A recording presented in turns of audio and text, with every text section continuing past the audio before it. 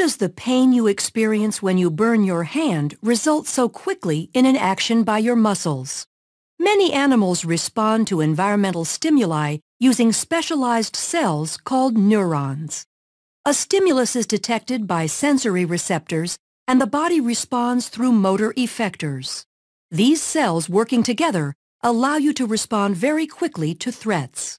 When you touch something hot, heat receptors of a sensory neuron detect the stimuli and send the information of heat to an interneuron in your central nervous system.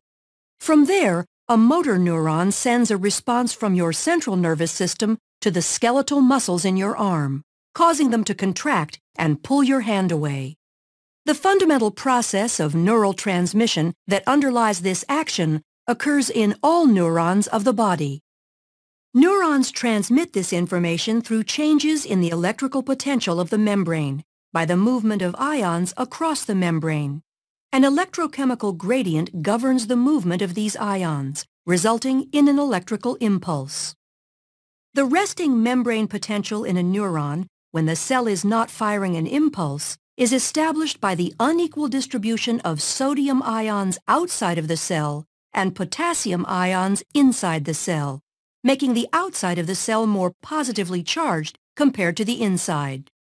The electrochemical gradient is established and maintained by an enzyme called sodium-potassium ATPase. When a neuron is stimulated, sodium ion channels open and sodium ions flow into the cell. This leads to a change in the electrical potential across the membrane called depolarization. The depolarizing electrical potential travels down the dendrites and over the cell body. Multiple electrical potentials will combine at the axon hillock in a process called summation. If the depolarization is large enough, an action potential is triggered. Action potentials are all or none electrical impulses that maintain their amplitude and strength down the length of the axon. The action potential travels down the axon when the depolarization of an area of membrane causes adjacent voltage-gated sodium ion channels to open. The influx of sodium ions results in membrane depolarization along the membrane. After a short delay, potassium ion channels open and potassium ions flow out, repolarizing the membrane. For the neuron to fire again, the resting membrane potential needs to be re-established. Sodium-potassium ATPase is used to move sodium and potassium ions against their concentration gradients, re-establishing the resting membrane potential. As the action potential moves down the axon, ions are diffusing only a short distance, allowing the signal to move quickly.